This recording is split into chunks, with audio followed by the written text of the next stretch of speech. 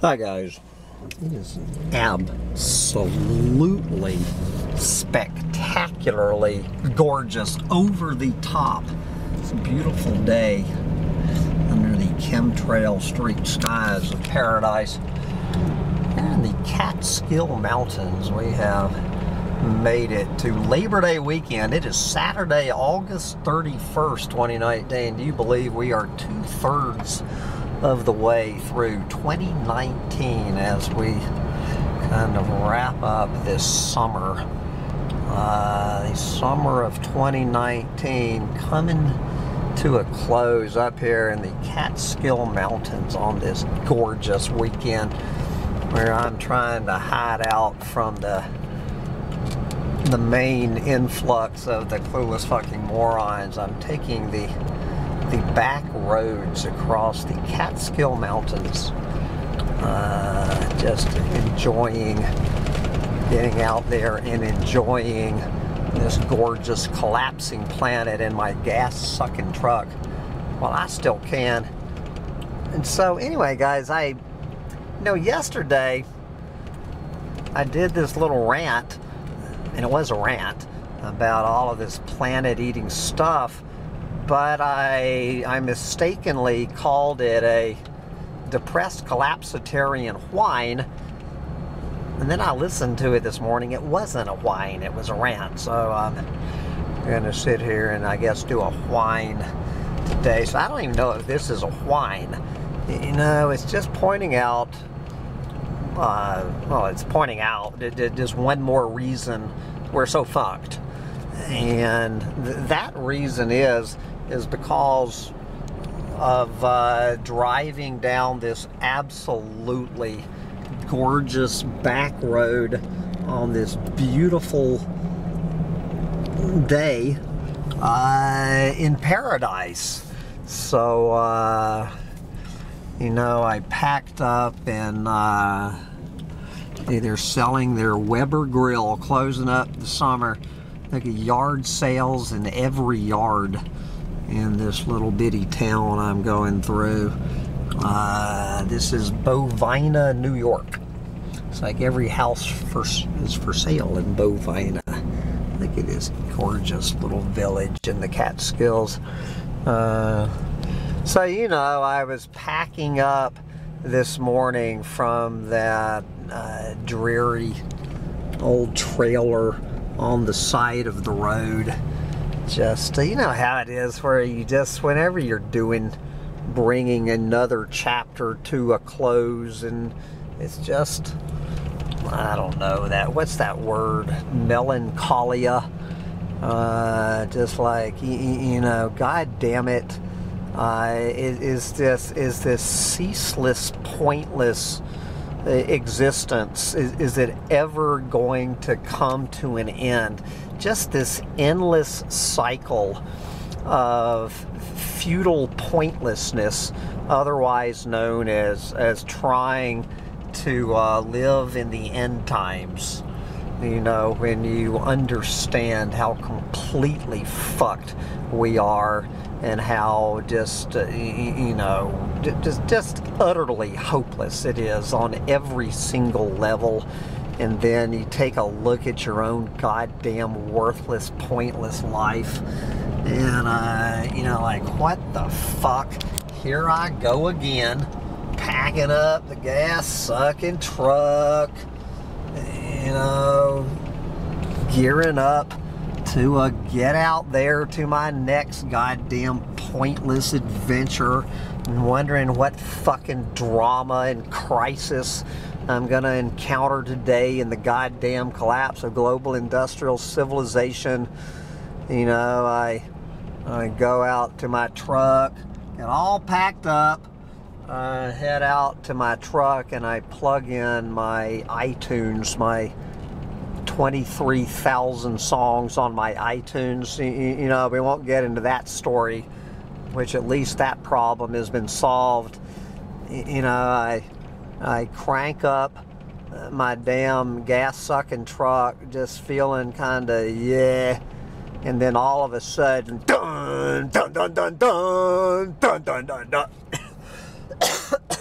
and those screaming electric guitars from Neil Young, from, you know, Rust Never Sleeps live tour, where Neil Young comes out there taking no prisoners on Hey Hey My, you know, the electric version, and those screaming caterwauling guitars filling my ears like sweet manna from heaven.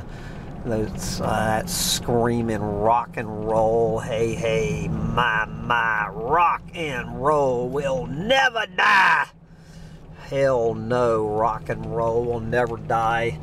And I turned my gas-sucking truck out onto this beautiful highway on this gorgeous day on the planet, and step on that accelerator and feel those fossil fuel slaves kicking in. Feel that, how many hundreds of fossil fuel slaves do I have working for me? The old fossil fuel slave driver as my brand new, better bigger, better gas-sucking truck starts rolling down the highway with Neil Young serenading me about, hey, hey, my, rock and roll will never die. It's better to burn out than it is to rust. Hell yeah, Neil Young. And you know, that was when did that? I can't even remember what year that came out, maybe 78, 79. And I just kicked right back. And it's amazing, all of us looking for the cure for our depression. It's been the same cure for my depression as it was the very first time. The very first time. What would that be? I'm getting ready to hit 60, so 44. It's been 44 years ago, yes, when I got my driver's license on my 16th birthday, and just getting out there the first time getting behind the wheel of a gas-sucking car with the radio blaring. That would have been in 1976. I wonder what the very first rock and roll song was on the radio when I climbed behind the wheel of my very first gas-sucking car at age 16, and stepped on that gas pedal and headed off. You know, right up until my 16th birthday, I actually had this absolutely ridiculous fantasy that I'd had for years, probably since, you know, half my life at age 16, that when I graduated from high school, my dream had always been that I was going to hike the Appalachian Trail. I was going to hike the Appalachian Trail from Georgia to Maine. It's what I had been planning to do that summer.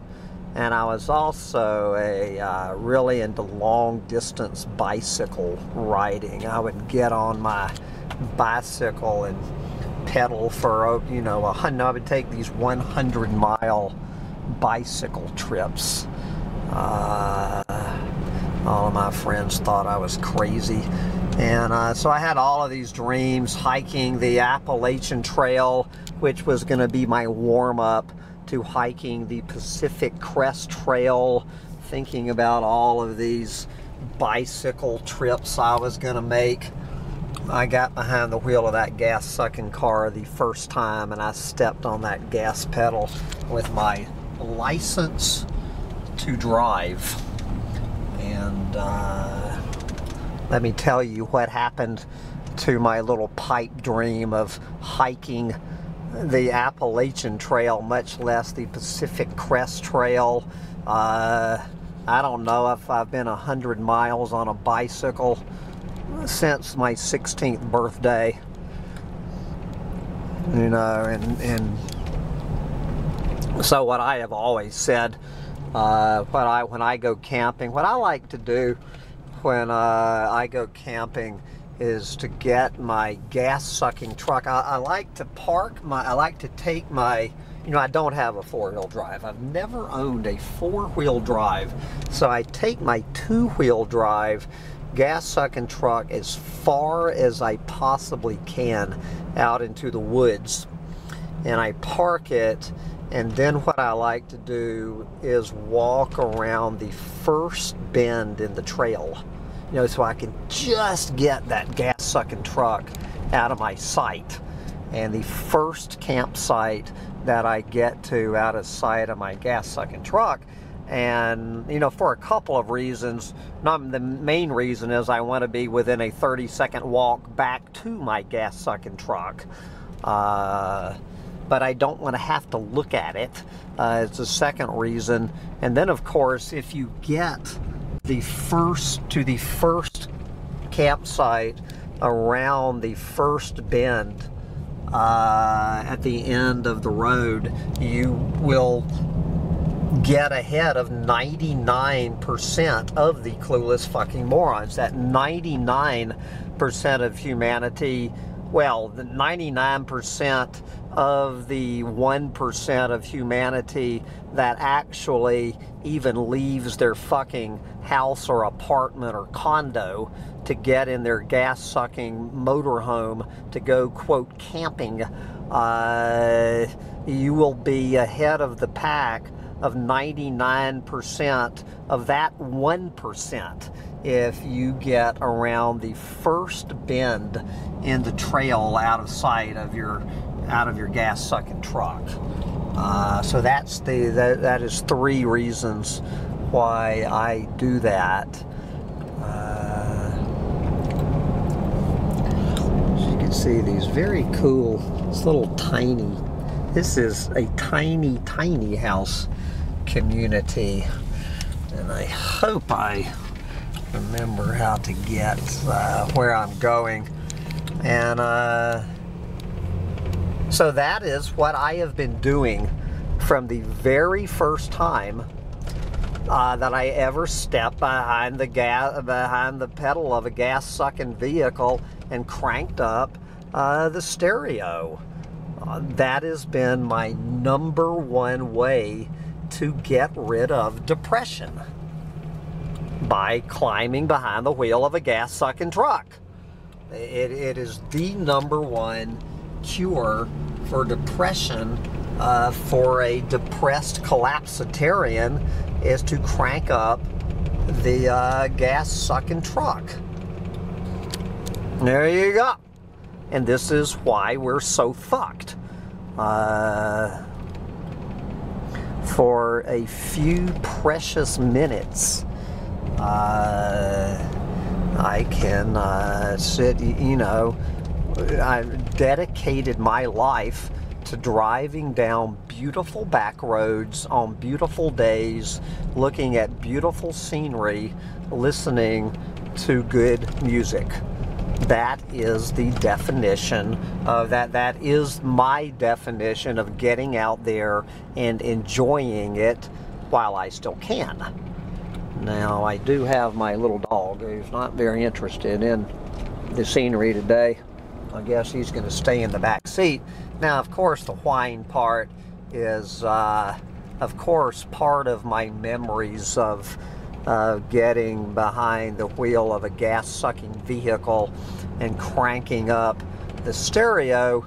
Usually involves a female sitting next to me. So we do have that little issue of the lack of a female human sitting next to me. But for some reason, I continue with this absolutely ridiculous notion that I would be happier with a doomer chick next to me. That perhaps fallacious notion that I would be happier having a doomer chick next to me And then, of course, with the equally ridiculous notion that at some point, I really will find a doomer chick who understands that the single best way to get out there and enjoy this planet while we still can is to climb inside a gas-sucking truck and crank up the radio and head down a beautiful back road on a beautiful day. That is really all we can do. It's my best advice. It is the #1 cure for depression. And of course, I do realize the irony of the situation that my #1 cure for depression is the very thing that has brought this planet to its knees and has done more to obliterate every one of our fellow Earthlings off this planet pretty much than any other activity other than breeding. But since I am not a breeder, I'm going to give myself a pass today, and I'm going to get out there and keep riding down this gorgeous back road in the Catskill Mountains on this beautiful day in the end times, and highly recommend that you get out there behind the wheel of your gas-sucking car and crank up Neil Young on your stereo and head out into the wild blue yonder for whatever next adventure awaits you in your own puny little worthless, pointless existence. Yep. Happy Labor Day. This is your old doomsday tourist heading off into God knows what. What are you whining about? Zach, you want to get up here or what? Little dog says, I want to get up here. Well, come on. Little dog says he's ready to get up here. He goes, you don't need a doomer chick. Bop, you got the little doomer dog. Got the little doomer dog. Bye, guys.